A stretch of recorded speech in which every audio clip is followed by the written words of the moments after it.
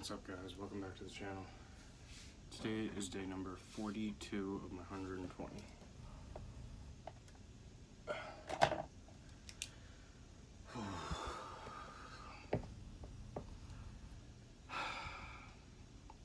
So today, first thing that comes to mind, I'll bring up, because at the end of the day, actually, I started getting in this conversation with Josh.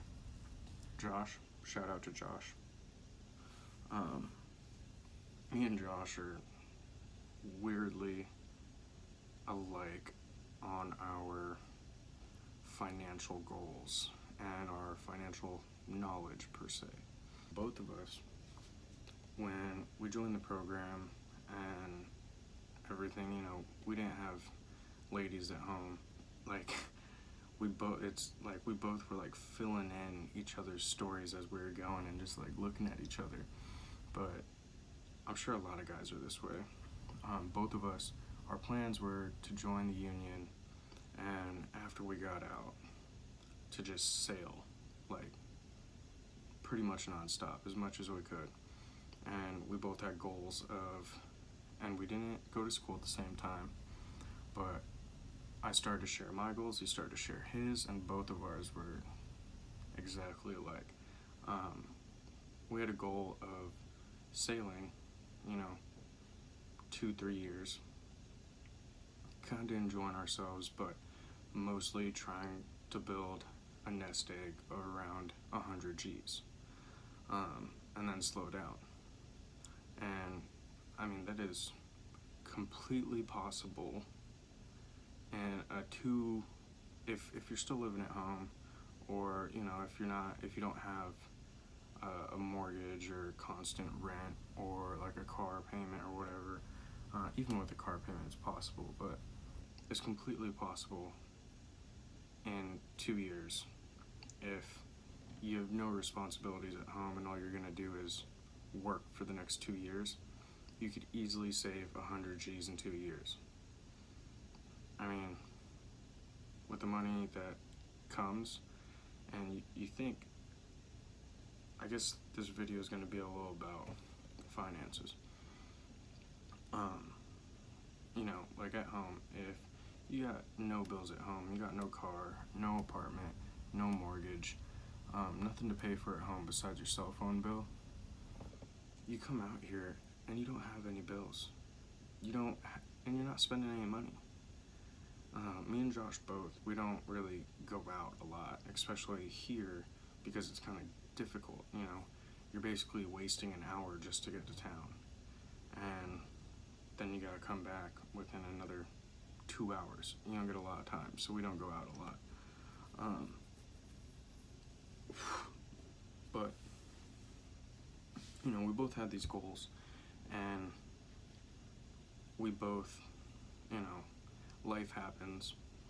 We're both ecstatic and happy that it's happened this way. But we both met beautiful ladies, and it's hard to be away from them for so long. And Charmaine encourages me to do me, but doing me wants to be home with her, and do things with her. So working 10 months out of the year wasn't an option when I met her, and it wasn't for Josh. And on top of that, me and him were talking about it, and then we brought in the OS, and we started asking him about some stuff, just some conversation. And we asked, we asked him a simple question. I think we asked him, where's his money go? And he just spilled everything, boom. Basically said each month he's out here, he saves 2,000, saves completely 2,000. He sends roughly 600 to 1,000 back home to his family, which is in another country. And then the rest of his money basically goes to his apartment, his car, and then his own personal family and kids in the States. And me and Josh just looked at each other. Josh at first thought he said like 200. And I was like, no, he said 2,000. He was like, no, he didn't. I was like, yeah, he said 2,000. Me and Josh were like, you're saving $2,000 a month? That's really good to be saving $2,000 a month. And he's saving up for a house. Me personally out here, like when I'm home, typically I can put away. Last time I was home, I was putting away about $750 a month, completely into my investment accounts, my retirements, and my own house fund. And Josh says, you know, I don't know what he said. I think he said like 200, 300 a month is what he saved. But it's understandable because Josh, you know, he's just starting out. And so, just like when I first started out, I was definitely spending a whole lot more money than I planned, especially being that I met Charmaine. But for you guys and gals, when you go through the program and you get out here, I highly encourage it for the singles. Because when you have no responsibilities, you have no partner at home that you're wanting to be with all the time, and you're ready to work, you could come out here and just stack away money. Like, I mean, I've personally been able to save a whole lot more than I used to at home when I was having to pay for gas all the time and food all the time. I was lucky to save $200 a month. Now that I'm here, on top of what I was saving at home, $500 to $700, I put away an extra $1,000 a month while I'm here because the money's coming in. Well, actually, obviously I save more than that, but an extra $1,000 a month goes towards a specific saving goal. Then the rest of the money goes into, you know, basically I set aside for when I'm not working. Because you guys have to realize that when you make all this money out here, people, when I do tell people, you know, friends and family, like the amount of money I make out here a month, they're like, whoa, wow. And then I have to tell them, like, but, you know, I don't work for months at a time either. So the money we make out here, we have to stretch out.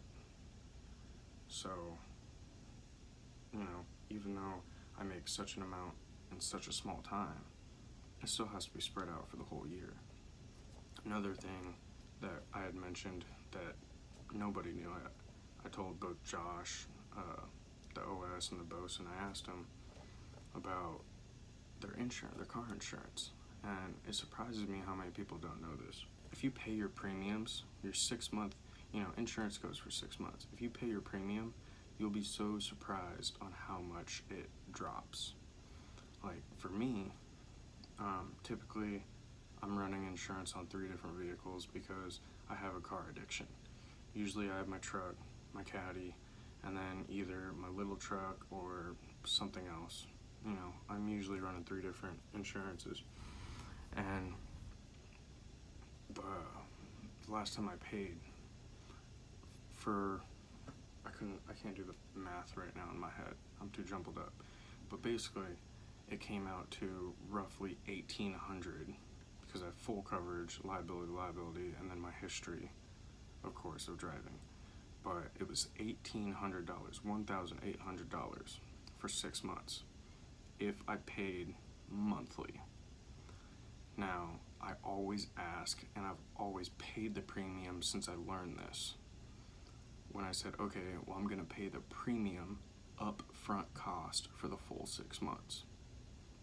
It dropped the $1,800 down to $1,100. I saved $700 just by paying up front for the full 6 months. That's $700. You do that twice in a year, you're saving $1,400. I'm saving $1,400. I'm not saying all you guys have. Everyone has different insurance and different records of driving records. So, but it's a significant amount, and I've gone through quite a few insurances, and all of them give you the option that I've had to pay your premiums. So that's what I got for you guys tonight. Biggest takeaway is the car insurance. Now, if you are currently paying month to month and you find it hard, like, you know, like Josh, I think he said he pays $115. So that's roughly $700 for 6 months. Now, if he paid his premium, I'll bet you would probably be around 500 something. So some of you might be thinking, well, how do, you know, living paycheck to paycheck, whatever, you know, you got your apartment, your bills, whatever, you might not have $500 extra in 1 month. So for this goal, you know, in your current insurance that you're paying right now, set aside, you know, whatever it is that you paid for this current 6 months you're in. If you're paying monthly, say it's the $700, try to save that $700 by the end of your six month term. You know, I'm not saying cough up $500 right now, but save up currently now until the end of the term, that's $700, or whatever your insurance is per month. And then when it's time to renew, ask them what the premium is, and I will bet you it'll be a couple hundred less. So your insurance is paid for the full 6 months, and now you have a couple hundred extra sitting aside to do with whatever you want. Blow it, save it, whatever you want. That's what I got for tonight, guys. I hope you enjoyed it. My light's dying, it's getting darker. Please subscribe, please like, share, comment. Day 42, I'm out.